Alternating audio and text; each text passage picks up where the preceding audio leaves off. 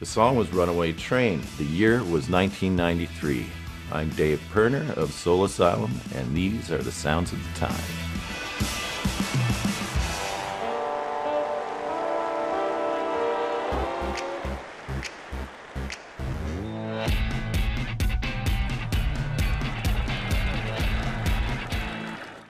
Growing up in Minneapolis in the 60s and 70s, music was always a priority for Pirner. His first band would lead him to joining his next band with a couple of friends from the Minneapolis music scene. I started out playing drums in this particular trio, and eventually we found another drummer, and I moved to the front. I was fronting a band and writing the material. It was very punk rock. It was very DIY, not spandex, and whatever the hair metal bands were doing, we were kind of trying to be on the opposite side of that spectrum. Their name, Loud Fast Rules, spoke for itself. It was just punk rock.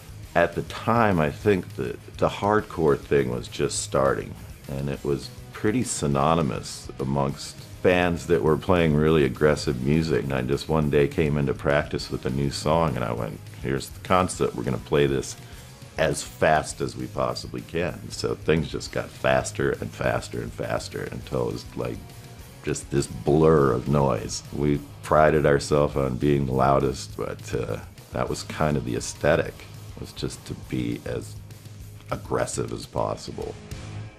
Minneapolis had this great sort of free form of performance art. The singer didn't have to necessarily be a great singer, but you had to really bring the chaos somehow. So there was a lot of experimental kind of punk bands at the time, and I felt like we fit right in. After a while, Pirner says he began rejecting the band's punk sound, and in 1983, they changed their name to Soul Asylum. It just became so full of rules and more about the fashion and the look of the band and all that sort of stuff that, yeah, I was rebelling against my own music. After dropping album after album with little commercial success, the band began to experiment with a new sound in the early 1990s. I was really listening to a lot of folk music. I'd gotten into Dylan and Leonard Cohen and the Weavers and Pete Seeger and Woody Guthrie. It seemed like thematically it was related, you know, music for the people, by the people, or whatever. But it was time for me to sort of stand back and try to figure out where I was going and what I was doing. And at that point I said, well, maybe I'll try this acoustic guitar. Pirner had a new vision for Soul Asylum.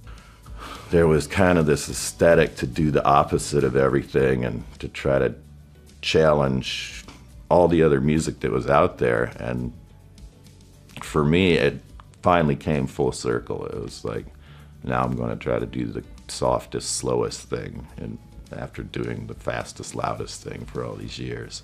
Their brand of music would become known as alternative rock.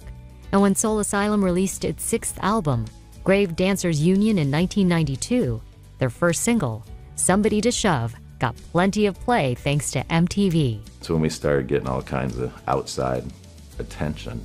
Waiting by the phone, waiting for you to call me up and tell me I'm not alone.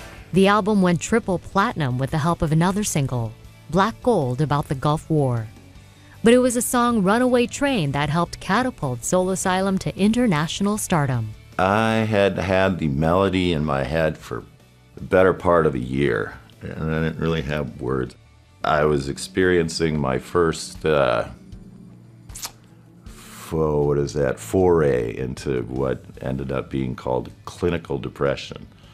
So I was a sad boy, and that kind of is what went into the song as far as a runaway train being like a spiral of emotion that you can't control, that is a downward spiral in this particular case. I wasn't fighting back anymore. I was just stuck in a loop or something. And I think that's where the song comes from. Runaway.